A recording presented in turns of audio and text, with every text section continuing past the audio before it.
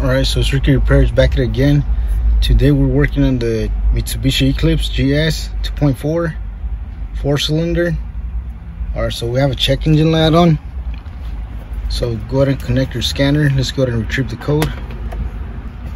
So the only code we have so far is this one, P0403, exhaust gas recirculation control circuit. Alright, let's go ahead and check under the hood. Alright, first thing you want to do is open the hood. Alright, let's go under the hood now. So once you're under the hood, so the first thing you want to check is the connection on the EGR solenoid. See the connection right there. Alright, just get a better view.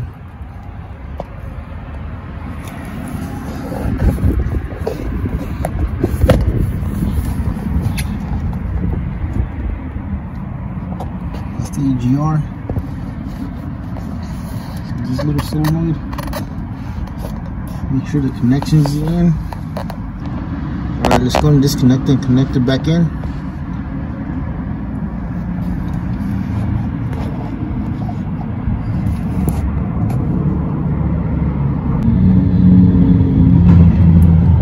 Let's go ahead and remove this little solenoid. So what we're going to do is just remove it. So there's a bolt right here.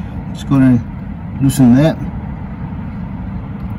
You can go ahead and just disconnect it and connect it back in. But just for this purpose, I'm just going to pull it out, show you how to do that. So mine might be like dusty in there or something that's not making a connection no more, so I'm gonna pull it out so I can clean it. All right, let's go ahead and do that now. So the size for that bolt is a 10mm. All right, let's go ahead and remove it. So I put my ratchet in there, as you can see.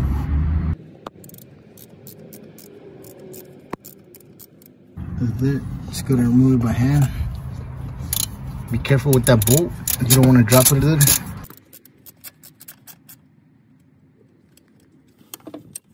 So after you loosen it, just go ahead and remove it by hand.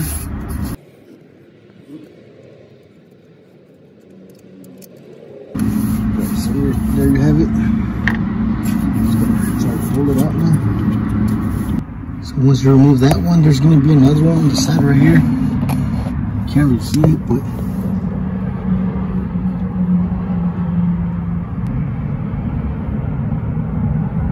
alright, so that little sucker right there. So it's gonna be the same size 10mm. Alright, let's go ahead and remove that.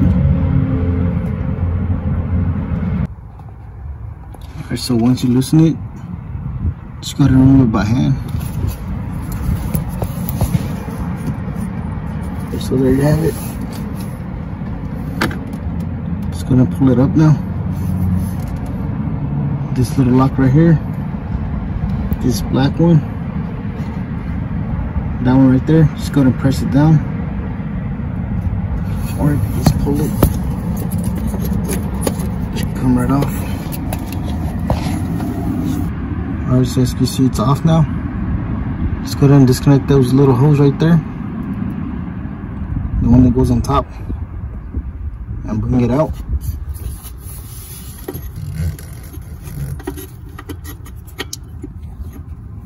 Top one is this one. Just gonna pry it out.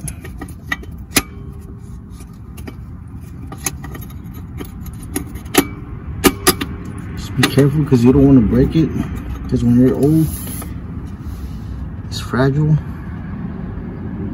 Alright, just gonna pry it out and pull it out. Alright, so before we continue with anything, just go ahead and spray your WD-40 on it, or your freeze off on that little hose on the top right there, and the bottom one as well, so you can lubricate it so the hoses can open up. Alright, after that, just go ahead and remove that little valve right here.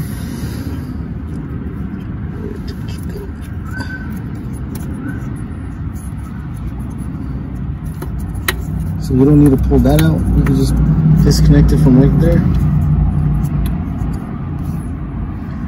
See here. This one, you don't disconnect all those little hoses. Just gonna pull it out like that. After that, the one you need is on this side. All right, so there you have it.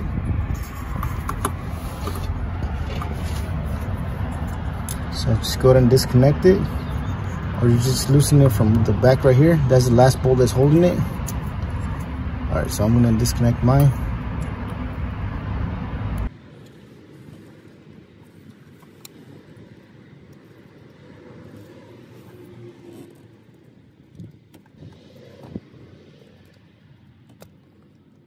So there you have it.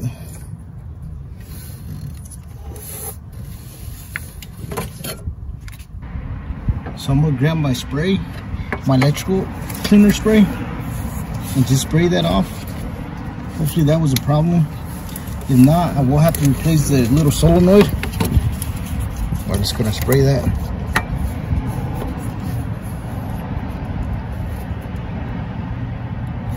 So apparently my spray is acting up.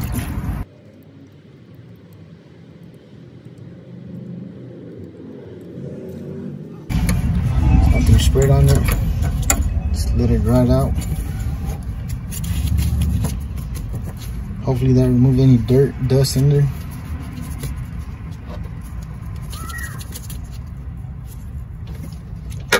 Alright, let's wait a couple of minutes and put it back in. Alright, just gonna put it back in.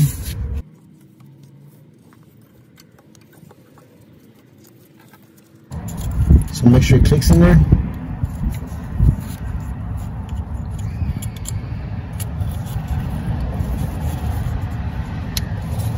Yeah, I don't know if you heard that, but it clicked. Alright, just gonna connect everything back on. Don't forget this little part that goes in here. And your hoses. That goes up here. And the one in the bottom as well. Alright, just gonna get this one first.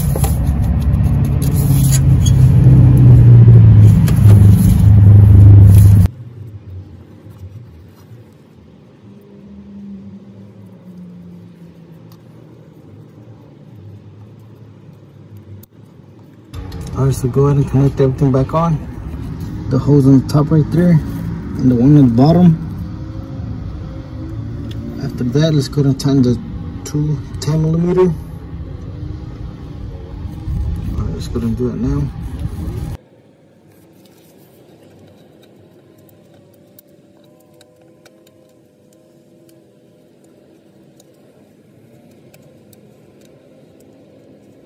Let's go to hand tighten it first.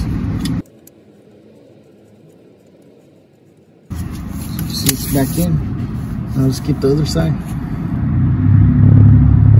The other side. That one right there.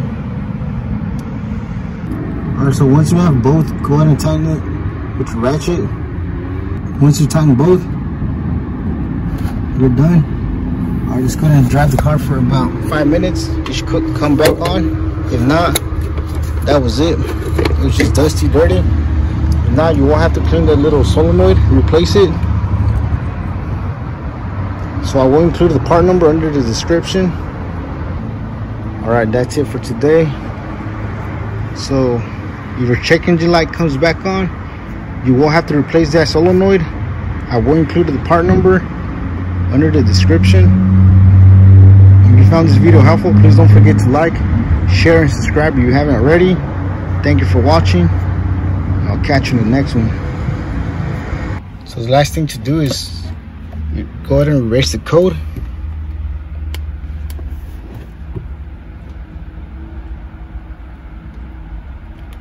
Just go back. Just gonna clear the codes.